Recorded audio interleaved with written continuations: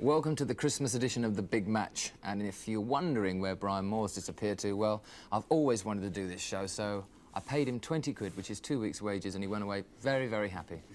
Anyway, we've got a lot of action today on The Big Match. 3 matches: Arsenal against Manchester United, Sheffield United against Bristol Rovers, and Burnley against Millwall. And that's 12 goals in those 3 matches, and we've also got an hour's action-packed programme. Well, I'm a bit disappointed because the real match of the day was at Darlington yesterday. You know, Darlington 0, Watford 0, but, you know, the cameras couldn't get there. But now, let me see, I've got some people to help me out today, and for this bantering and on to the real soccer fans at home, we have the first match lined up for us at Highbury, so let's go and join Brian Moore at Highbury now. That was a good win for Arsenal, and one that puts them 5th in Division 1. And for those of you who've just tuned in, don't switch off yet, because I'm looking after the programme today with Mike Channon and Kevin Keegan. And we've still got action to come from 2 more games, as well as one of the traditional Christmas fun spots, and a few other laughs as well. Oh, you bet.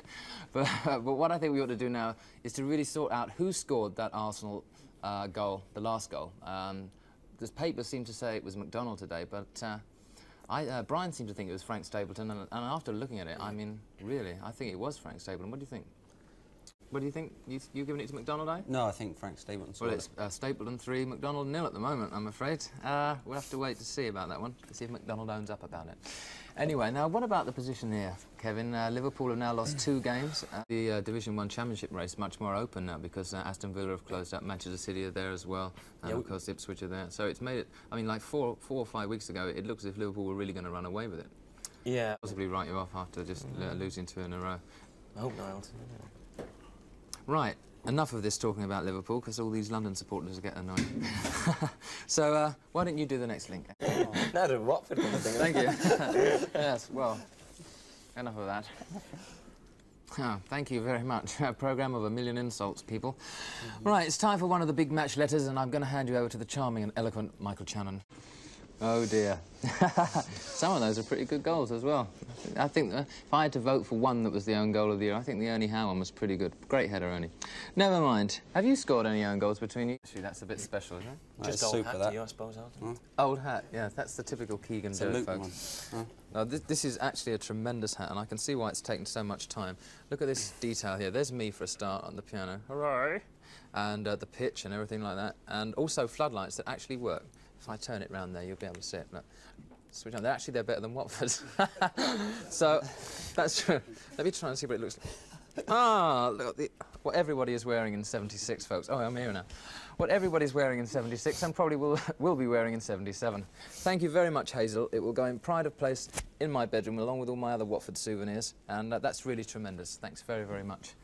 Right, it's time for more action now. It's enough of us nutcases sitting here talking about silly things. We're going to go over to Sheffield United now for the 2nd Division game between Sheffield United and Bristol Rovers at Bramall Lane.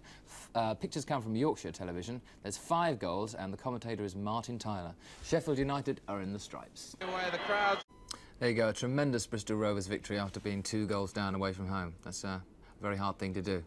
Right, on the big match this week, we were going to have a competition involving my album Blue Moves, but we're running out of time. So what we're going to do is postpone the competition until January the 2nd, when the big match comes back again. And then you'll have the chance to win 12 autographed albums by me. You see, if you can't sell them, you have to give them away. But I tell you what, Hazel, who made my hat, you can have one anyway. I'll send you an autographed album anyway, through the post. All right? So that's a big match competition on January the 2nd. Oh, I don't know, all this attention I'm getting. Right, it always amazes me how much players have changed. I mean, look at Mick Channon. When you look back at some of the televised snippets that we see from time to time on the big match, it's like a snippet. And I remember on the Christmas programme last year, they had a good laugh at some photos of top players taken when they were among the junior ranks. So we thought we'd have another go. And I wonder how many of these players that Mick and Kevin will recognise. You're on, lads.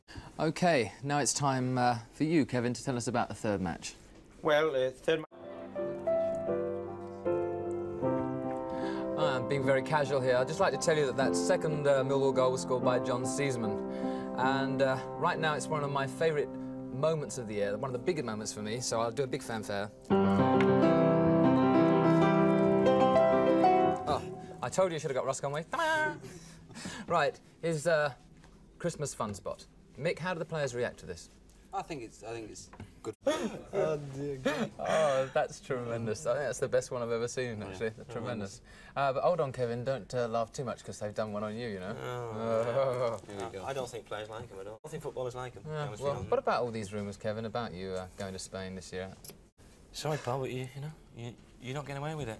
I'm sure. Oh, you got one? You stood there laughing at me, you know. Oh, you can't get away with it. Got one on you, mate. Come on. This is a cracker, this. You love this. Can we? No answer to that, is there? So, Mike. Amazing. Anyway, Brian Moore is not going to get away with it either, because he sits here every Sunday. But I wonder if you know that he's also a director of 3rd Division Gillingham. Well, my team, Watford, beat Gillingham in the Cup a few weeks ago, and Brian didn't know they were recording his reactions to that news when it came up on his World of Sport monitor that Saturday afternoon. Here's how my team made him suffer. Elton John. But wait a minute, Elton. Just so happens there was a camera in the director's box when you had your home match with Swansea, and you were jumping about a fair bit yourself. You're joking. Oh, this is how chairman This is reacts, the best. is it? Oh, look.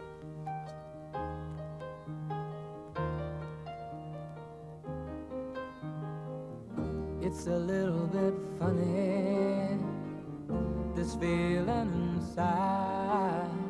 I'm not one of those who can easily hide. I don't have much money, but boy, if I did, I'd buy a big house where we both could live.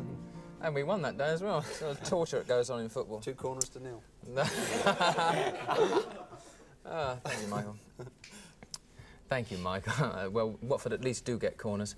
Anyway, we've all had a great time on the big match, Christmas show, and we'd like to wish everybody a very, very happy Christmas, especially to all the fans everywhere. So from Kevin and Mike, Merry Christmas. Merry Christmas. Merry Christmas to everybody, okay? All right, are you in good fine form vocally? We wish you a Merry Christmas. We wish you a Merry Christmas.